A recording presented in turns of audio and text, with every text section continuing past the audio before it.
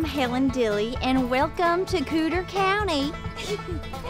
If you've been in this town longer than 10 minutes, I'm sure someone has already told you that I was Miss Homecoming Queen of Cooter County in my day.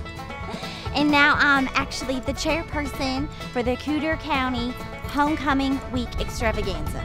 I just wanted to get my spirit chairs all here today so that we could kind of talk some things out, make sure we're on the same page. Got my sister, Ellen Dilly.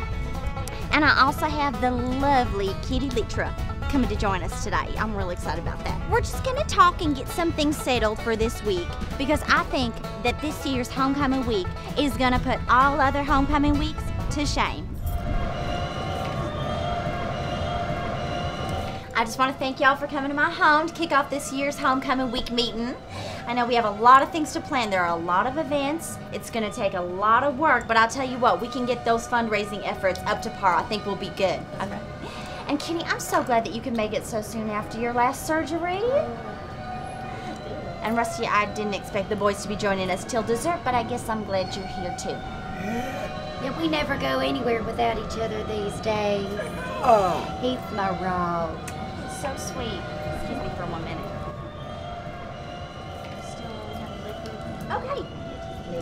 Now, I think that this year's theme of rock out with your cock out is... Woo! Go Cooter Cocks! Bring on the decorations! Ellen, it's not decorations, it's decorations.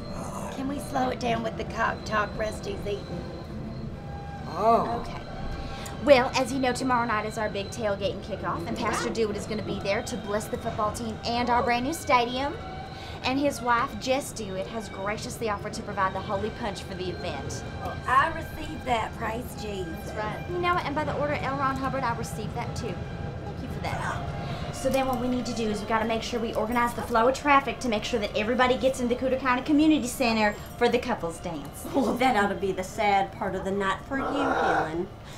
Mama! Come on, precious son, L. Ron. Mama, get out of here! I came as fast as I could. You gotta get out of here. I came to warn you. Justice is on her way, and she has gone crazy. Some sort of crazy. Sure, you big old sissy. You stay in that car, you messy You're piece such of a shit. mama's boy. Helen Dilly, I got a bone to pick with you. Look familiar? Where did you get that? That's for me to know and for you to never find out. Did you go breaking into my house again, Justice? I told you once, I told you 1,000 times. You get off your high horse. You know you always leave your door open, you cottage cheese butt slut. Justice, you cannot talk to her like that. Only I can. Now, Helen, what is she talking about? Well, Mama, turns out this pill-popping, panty-dropping do-gooder is sleeping with Daddy. With Daddy? With Daddy! Ellen, it's not what she says. I can explain. No, I don't know what I think, but I know what I know. And I know that you gonna die, bitch! No! I got you, Mama. I got you. Oh, bitch! Get away from me, you hoe!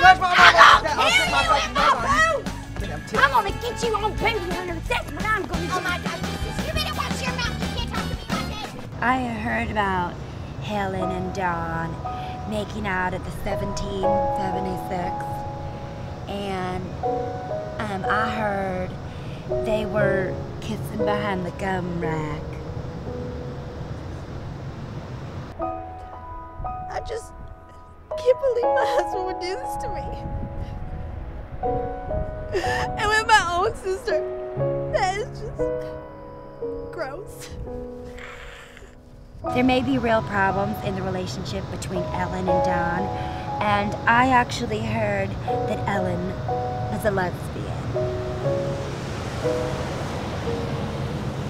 After the chain of events that happened at our Homecoming Week meeting, I took my son L. Ron Jr. and we got in a car and we came here to the Church of Scientology. I need someone who can make me feel like a woman again. I think this rain is a sign from the planet itself that something needed to be cleansed, if you know what I'm saying. Isn't that right, honey? Xenu cleanses. Are you married? I don't see a ring on your finger. So we are not going to deal with those people. We are going to rise above it, stay focused, stay the course, and I'm going to make sure that Homecoming Week goes off without a hitch. Because that's what we do. We're dillies. Okay? Dillies don't dally, they dominate. And thank you. you, Justice. You.